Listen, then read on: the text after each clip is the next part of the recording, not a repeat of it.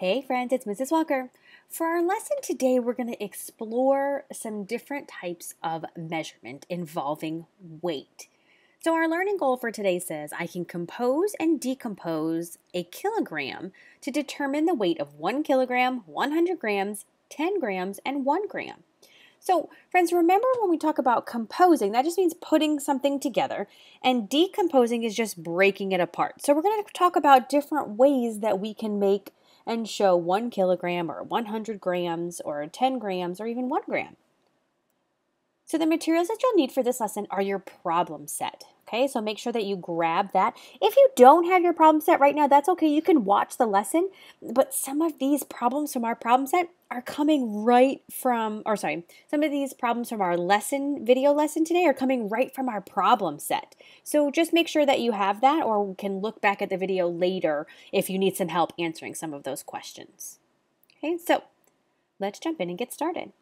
Today, we are going to explore a kilogram. It's a unit used to measure weight. So if we're talking about how if I want to jump on the scale at home and find out how many pounds I weigh, we weigh ourselves in pounds. Well, and that's a unit that you can use to measure weight. Well, today we're going to talk about kilograms, which is another unit you can use to measure weight. Can you guys say the word kilogram? Yeah, kilogram. Awesome. All right, so here I have a bag of rice. This bag of rice weighs 1 kilogram. We can abbreviate the word kilogram by writing kg. Okay, so the G stands for grams and the K stands for kilo or kilo. So kilograms. So we can also say that 1 kilogram equals 1 kg. I don't know about you guys, but sometimes it's super easy to write kg instead of writing out the word kilogram. So we have those abbreviations to help us, so it's easier. We're not focusing on, oh, how do I spell kilogram? I can just write kg. So there, I'll label my bag of rice 1 kg. So 1 kilogram. All right, so check out this pan balance. Okay, so here we have this balance. Maybe you've seen one that looks like this before. Notice how both sides are level or straight across from each other. That means it is balanced and both sides are equal. So if I have on my pan balance right there, if I have one side that's way high up in the air and the other one is down on the bottom, that means that the side that's up higher is lighter than the side that's on the bottom. You can kind of think of like a pan balance as if you've ever seen like a seesaw where, one person pushes up and the other person goes down. And you kind of do that opposite thing. That's how a pan balance works. And if it's straight across, it's balanced or equal. So if I place the 1 kilogram bag of rice on one side, what do I need to put on the other side to make it balanced? Yeah, if you said another 1 kilogram bag of rice, you're correct. We know it's balanced because both pans have 1 kilogram on each side, or they're the same amount. So now let's look at how we can decompose 1 kilogram. So remember that decompose means to break apart. So here's our 1 kilogram bag of rice. I just flattened it out in the bag so it would be easier for us to see. So I'm going to draw a 10 frame on my bag of rice. Okay, so there it is. So now we have 10 equal parts. You can count real quick. 1, 2, 3, 4, 5, 6, 7, 8, 9, 10. 10 equal parts. Now I've decomposed my bag of rice into 10 equal parts. The equal parts can be measured with a smaller unit of weight called grams. So each part of the 10 frame is about 100 grams of rice. We can abbreviate grams using the letter G, right? So look, remember back when we did kilograms, it was kg. Well, now G just stands for grams. So here I have 100 grams.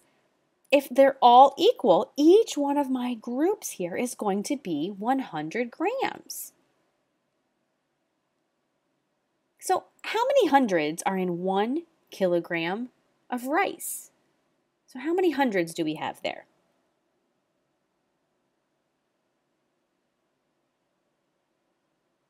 Yeah, we have 10 hundreds, right? We can count them. So let's count. 1, 2, 3, 4. You can count with me.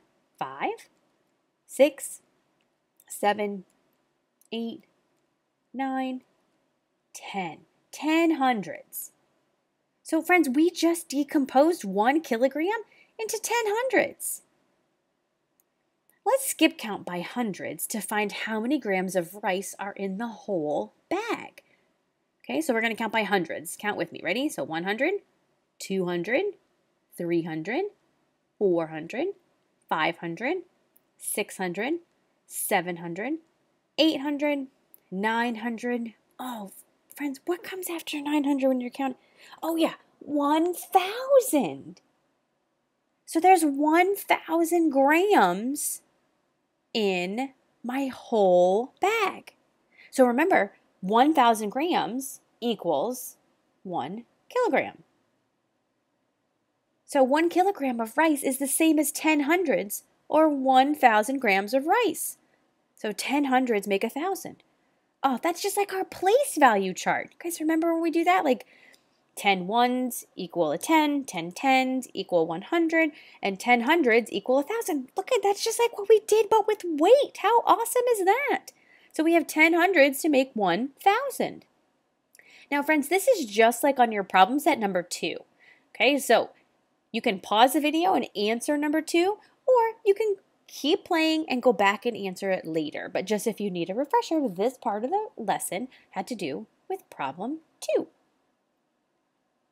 All right, so how can we decompose 100 grams into groups of 10 grams? So now we're breaking it down even smaller. We went from 1,000 to 100.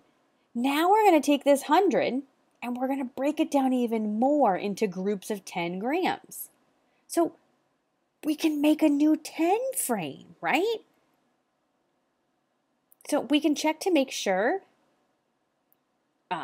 that, oh, sorry, hang on. There we go. We know that 10 tens make 100. So we can check to make sure that 10 groups of 10 grams makes 100 by skip counting by tens. Okay, so here we can skip count. So we're at 10, 20, 30, 40, 50, 60, 70, 80, 90, 100. Okay, so we know that 10 groups of 10 grams equals 100. Again, that's like our place value chart, right? 10 tens make 100. We're just adding in that unit of grams. Now, friends, again, this is like problem number 3. So if you need help answering that one, go ahead and pause the video. You can answer it now or come back to it, and you have this part to help you. All right, so now we're going to break it down even more, friends. How can we decompose 10 grams into groups of 1 gram? Oh, you know what? Oh, we're going to get rid of one of those again. And we can make a new 10 frame, right? So this one's getting small. We know that 10 ones make a 10. Oh, that's tiny. So I don't have enough space in there. So I'm going to draw an arrow to say this is 1 gram.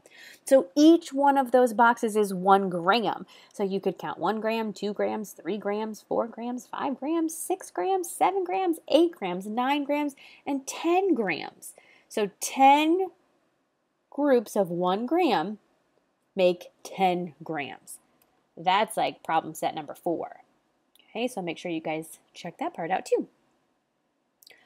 All right, friends, so here's where we're going to try and make a connection to place value. I know we've kind of talked about it a little bit, but how does today's exploration using kilograms and grams relate to what we know about place value? So we've talked about it a little bit.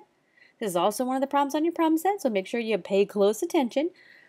But how does like these place value charts, right? So we have 1 kilogram, 100 grams, 10 grams, 1 gram, and then we have our traditional place value chart that has thousands, hundreds, tens, and ones. So how do our lesson today talking about grams and kilograms, how does that relate to what we know about place value? So I want you guys to pause the video and I want you to look at these charts and just think for a minute on how you think they relate to each other. Think about like those groups where we decompose like a kilogram into 10 groups of 100 with it. So think about that. Pause. Give it a minute or two. Think. If you can't come up with anything and you're like, man, you know what? You really stumped me, Mrs. Walker. That's okay. Give it a minute to think and then come back and we're going to talk about it together. Okay, so pause, think about it, and then click play when you're ready to go over it together. All right, friends, so pause if you need more time. So here's what I'm thinking when I look at this. I know that 10 ones equal 110, right? Well, I also know that when we did 10 single grams, so 10 groups of 1 gram, that equals 110 gram. So 10 1 grams, right, up there in the top box of our kilogram chart, we know that that equals 110 gram. So it's like the same thing, right? Look, so 10 ones equal to 10, and 10 1 grams equal 110 gram. Oh my gosh, so cool, right? All right, let's look at our tens. Well, I know that 10 tens equal 100. Well, 10 groups of 10 grams equals 100 gram. Check that out. My gosh, they match again, right? So, friends, I don't know if you guys noticed, but to me, it just looks like we're adding like that unit of measure of weight on the end of it. Pretty cool. All right, let's look at our hundreds. So we know that 10 hundreds equal 1,000. Oh, wait. Remember, that's the same as, right? 10 groups of 100 grams equal 1 kilogram or 1,000 grams. Oh, that's so cool. So they are so heavily related to each other. If you know your place value chart, you can figure out problems involving weight just like these ones that we did today. Okay, so friends, that's like problem set number 5. Okay, so make sure that you go through that one as well. All right, friends, so bravo. You guys did an awesome job composing and decomposing 1 kilogram into groups of 100 grams and 10 grams, and even with 1 grams too. So please head back on over to the module to see what you need to complete for your independent practice.